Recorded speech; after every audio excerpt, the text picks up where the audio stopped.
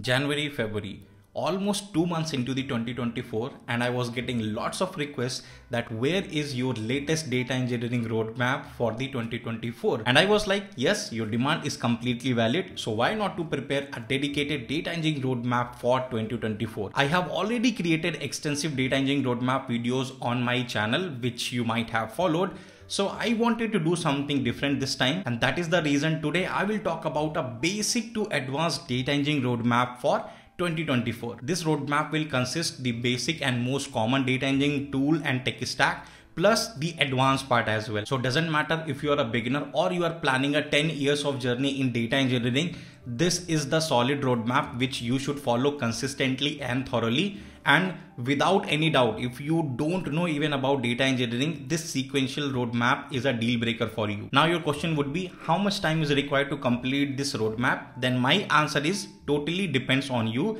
If you are following it consistently and thoroughly, then 5-6 months are more than enough. But if you are not able to follow it, then it may take more time as well. So this time I'm not going to force anyone that you need to do it in this month, this month, this month. Take your time, but complete it thoroughly and consistently. And one thing I can definitely assure you again, even if you are able to complete 65 to 70% of the thing mentioned in this roadmap, then no one can stop you to become a top-notch data engineer. So let's get into this video and let me explain you that detailed roadmap. And before that, quickly smash the like button in the big numbers and share this roadmap video with your aspiring data engineer friends and colleagues so that they can also prepare. All right, so here is your basic to advanced data engineering roadmap for 2024. So it is maintained in a proper sequence. So we will follow the same as well. That's why it's a basic to advanced. So very first thing, the programming part. So in data engineering, you can primarily focus on these three programming languages: Python, Java, Scala. And my recommendation would be Python, again, because it is easy to adapt and it will be used in your data analytics skills. And even if you plan to move into the data science or the ETL or BI engineer, so Python has more and more opportunity. That's what I can say. But data engineering, core data engineering implementation, you will get opportunities to implement in the Scala, in the Java as well. So any one of it will definitely work out.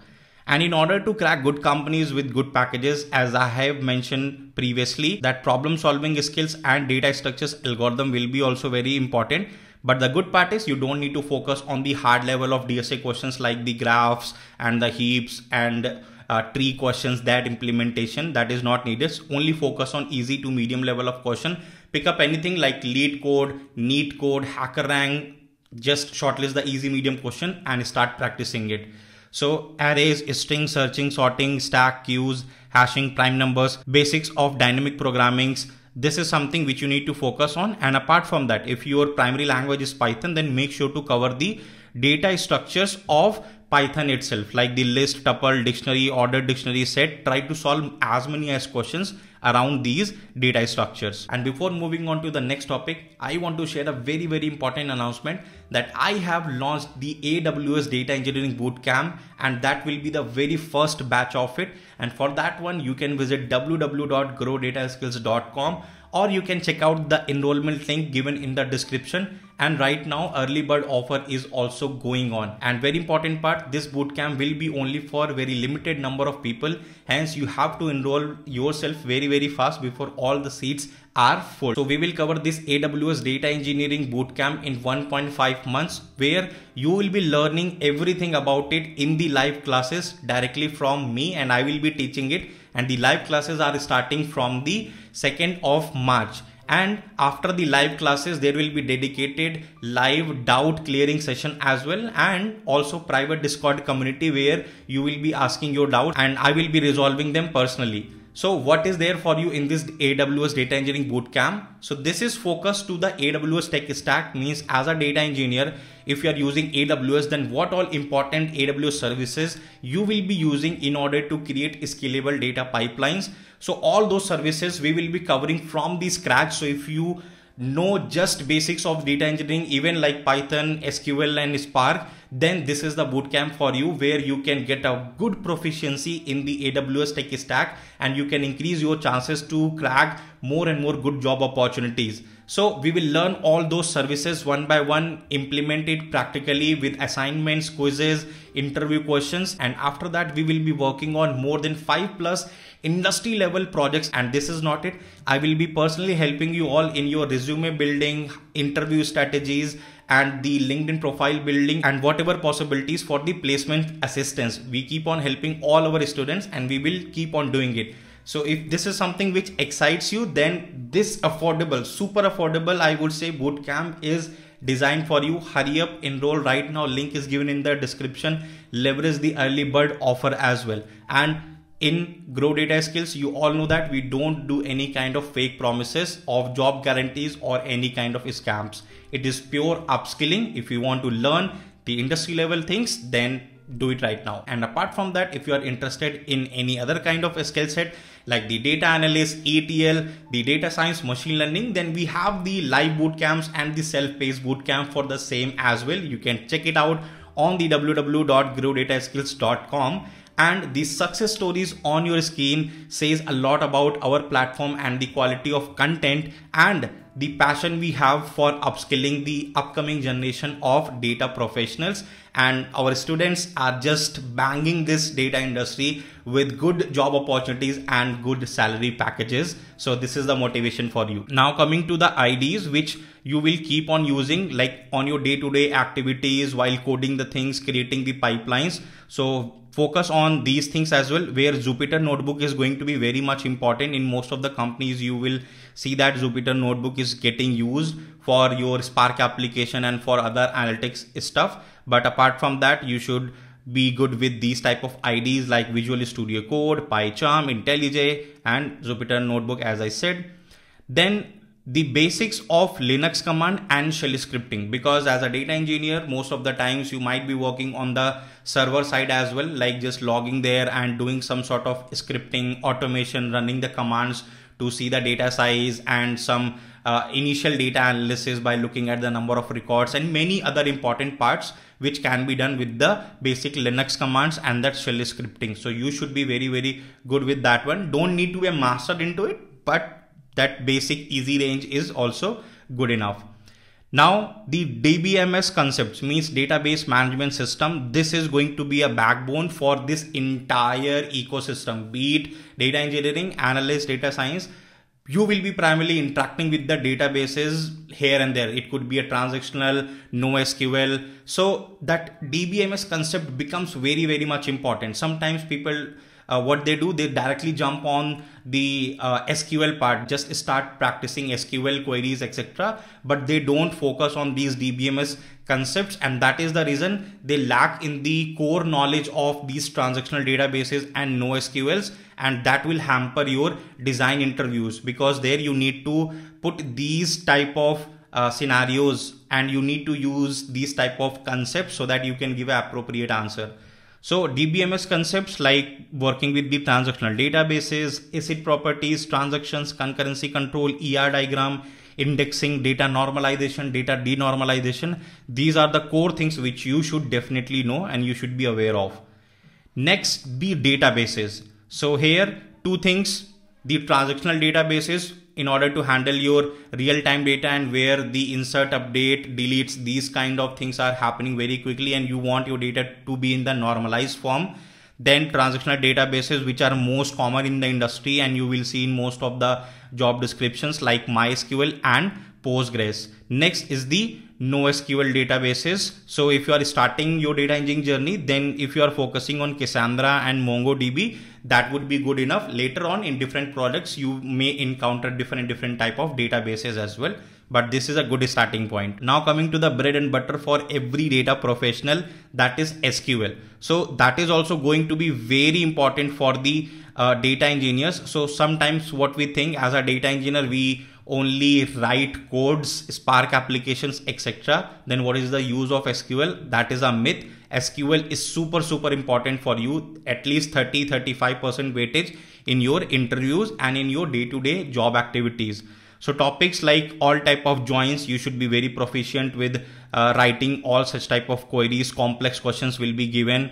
Where clause, order by, group by, and having clause, case when statement with group by, sub queries, nested queries, correlated queries, then in, not in, any, all exist, not exist, aggregation functions, date related functions, very important. Common table expression, super important. Iterative, recursive, then views, how to create the views, materialized views, that is also important. And then this is super important, the window functions.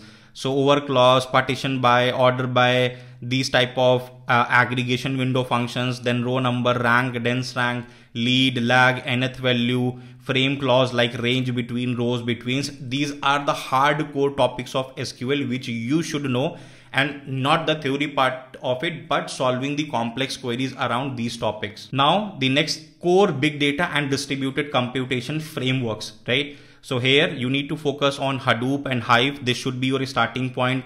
Then Scoop, basically to move data from the MySQL to HDFS and vice versa.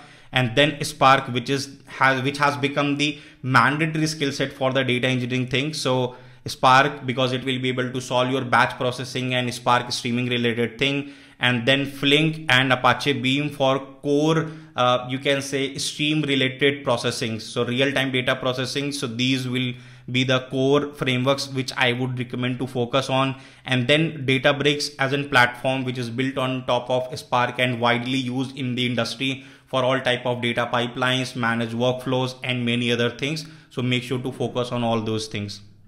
Next is the messaging queues, because whenever you work on streaming type of data, then you should know any kind of messaging queue. If you are working on cloud, we will discuss about that part as well. But when it comes to the most popular messaging queue, that is Apache Kafka in your distributed computation and streaming type of processing. So make sure you are very proficient in Apache Kafka for better opportunities. And I remember my Expedia interview as well, where in one single round they grilled me on this Apache Kafka related concept. So make sure you are good at it.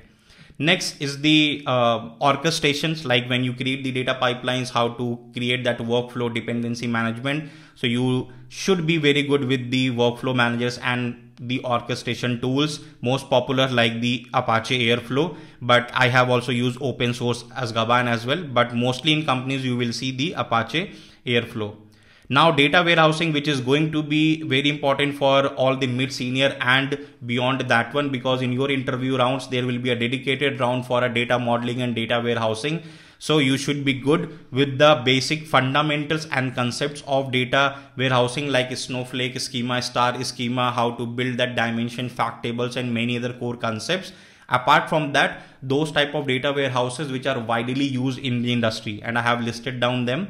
First is Hive, then Snowflake, very demanding in the industry, AWS Redshift, GCP BigQuery. So these are very popular data warehousing services widely used in the different companies and in the industry. So make sure to focus on these ones.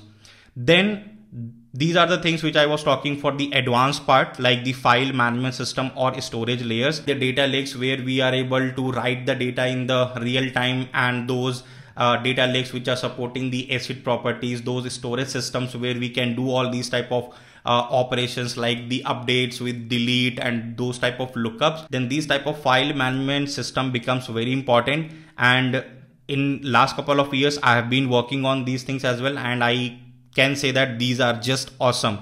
So Delta Lake, in recent time it has become very popular. On the other hand, Apache Hudi as well, Apache Iceberg. So make sure to get a good knowledge about it, that how these management system actually works and how you can leverage them for these type of implementations. Next is the CI/CD, which is the again very important part when you develop the pipeline and when you talk about the production grade system. Then CI/CD becomes very important because everything will be completely automated. As soon as you check in your code in the GitHub until the final deployment in the production servers, you need that entire automation. So here CI/CD is going to be very important. So GitHub, GitHub Actions, Jenkins, Spinnaker, Docker, Kubernetes, these type of things will play a vital role, and these are the super advanced things which are nowadays asked by different companies in the interviews, and you will see these things mentioned in there. job descriptions as well. So make sure to get a good grasp on it. Next is the cloud platform. So for your journey, you can start with any one of it. There is no mandate thing that you need to start with Azure only, AWS only, or GCP. Whatever you find easy to start with, just get started. So here AWS, Azure and GCP. So I have listed down all these important services. These cloud platforms have provided enormous amount of services, but as a data engineer, what you will be using very frequently to build scalable data pipelines, that is something which you will find here. So you can start your journey with any cloud platform, and then switching to next one will be also very, very easy. Then alerting and monitoring. This is very important because when you talk about production grade pipelines, you cannot tolerate the downtime, and by any chance your pipelines are failing and you don't have any idea about it, means you are going to lose a lot of things. Hence, alerting monitoring plays very important role for any kind of scalable applications and well managed application. So frameworks and the platforms like Datadog, Splunk, 𝗲𝗏, PagerDuty, these are the things which will come and which will help you for all these alerting and monitoring related setup. Then as a bonus, what you can do nowadays, many companies are switching to low code ETL platforms as well, or here and there they are using it. So anyhow, you can start focusing any of these low code ETL platforms, where DBT is something which you will see most of the companies are highlighting, and apart from that, Informatica is also there, Talent is also there, but you can focus more on these like 𝗶𝗶, Airbyte, Fivetran, Mage, Datorios, 𝗏�. These are the low code ETL platforms which will give you an extra edge on top of other candidates if you have a good idea about even few of them. Next, last but not the least, and I won't say this is only for the data engineers, this is for every professional working in the IT industry. Time to time, these soft skills and leadership skills are very much important when you grow in your journey. So things which are related to your communication and collaboration, you should definitely be aware of those type of tools. Let's say for an example, Jira, how to just create those story points, and then how to work on the sprint agile methodology, and how to use Jira, Confluence for the documentation, team collaboration. This is something which is a kind of bond you should have within your team, and the communication, how to interact with your upstream teams, downstream teams, the leadership. All those things should be very, very top notch if you want to grow exponentially in any of the profession, not just data engineering. So that's it for today's video. If you found it very, very informative, then make sure to share this video with your fellow aspiring data engineer friends and colleagues, and like this video in the big numbers. And if you are new to the channel, then hit the subscribe button as well. Plus, let me know in the comment section what all things and what all skills you already know. And don't forget to enroll yourself in the AWS Data Engineering Bootcamp. The link has been given in the description. The early bird offer is also going on, and there are very, very limited seats. So if you want to learn that AWS data engineering from basic and want to implement the projects from the scratch, then you should definitely enroll yourself in that bootcamp. You can visit www.growdataskills.com, or you can check out the link given in the description. So hurry up, I will see you all in the live classes. Till then, just keep exploring data.